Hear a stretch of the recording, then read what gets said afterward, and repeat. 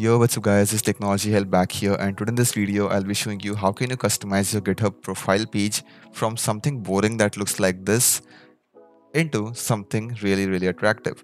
It is not much different, but you can see everything has been placed in a well organized manner, and it will definitely make you stand out from the rest of the crowd. And what if I tell you can get this thing done in less than 5 minutes? Yes, it's really simple and you can just set it up in almost no time. So once you head up to any GitHub profile, the first thing that you'll see on the top is a readme.md file.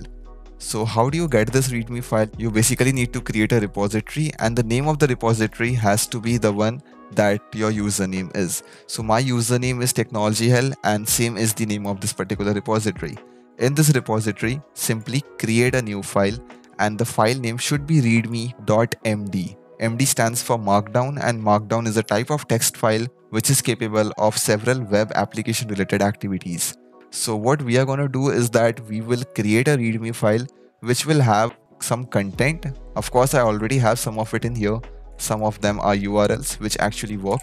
So we will be adding graphs, charts, and several more things to showcase our skill sets and our past experience and whatever we have done on GitHub in a little bit of graphical and a slightly attractive manner.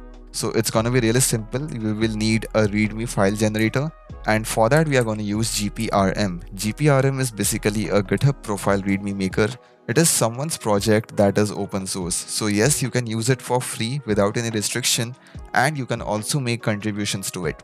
So search for GPRM, the first page will take you up there. And the first requirement here is your GitHub username, because the website needs to fetch some data from your profile. So just copy your username, paste, and hit next. Now you need to add the about information. You have some of the templates given here. Either you can write it up, or if you have something already, simply paste it in here.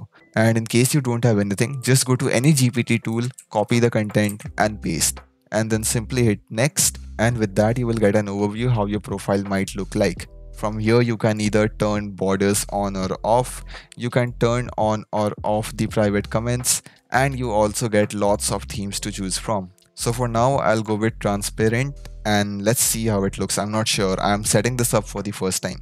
Then hit next. Now you get the option to add your social links. You get a hell lot of options, so just choose few which are relevant to your GitHub profile. Once done, hit next. Now you need to add the tech stack that you use. So now just choose whatever you have a basic idea about or you have some experience with. Don't just blindly start adding stuff, because it will just make your profile look cluttered. And once you are done choosing whatever you know, just scroll to the bottom of the page, and there you get this option for theme. So you basically get 4 theme options. Choose anything that suits you and then click next.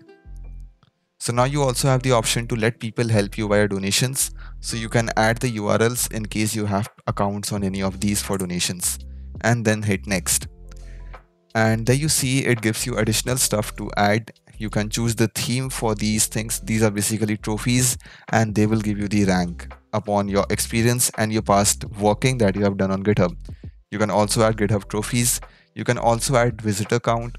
You can add random developer quotes, and you can also add a list of your top contribution for the repository rankings. So it's up to you what you want to put up and what you don't want to. In case you want to add these, this is how you are supposed to do them. You can add a background, you can add borders, and of course you can change the theme. And then simply scroll to the bottom of the page and hit next. And there you are done. Your work is almost complete. Your awesome profile is ready. Now you have 2 options. First, you can download this markdown file, and of course once downloaded you can open it up with any proper text editor, for example VS Code, and then you can customize the content that's present on here. Or the second option it gives you, you can copy this code, you can go to any online markdown code editor and then simply edit this code, because this code is nothing complex. You just put in this data. On the right hand side you get how it will appear, and then you can of course customize it. It is nothing complex, simple HTML. You can use the elements, you can see how content has been pushed in here, and you can make several changes to it if you wish to. And in case you are a beginner just like me, head up to your GitHub profile, open the readme file. In case you have any content, delete it off, and in case you don't have a readme file, create a repository with your username, create a readme file, and then paste this content here. Once done, hit commit changes and commit it to the main branch. And once the readme file has been updated, you will get a review on here itself. And now if you reload the page for your profile page, and there you see the magic. Everything has been updated and it is exactly what you have designed just now. In case you want to make any changes to it, you can of course go to your GPRM site and then edit this code again. You can hit go back and customize whatever changes you want, or you can do the changes via a code editor. So this is really simple how you are supposed to do it. In case you have downloaded the markdown file, you can definitely come to your repository and then simply upload that file. So that's it, a really simple method how you are supposed to add a really cool looking profile to your GitHub account. If you're facing any issues, comment down, I'll try to help you out. And if you are new to my channel, don't forget to subscribe as we keep coming up with such videos every week.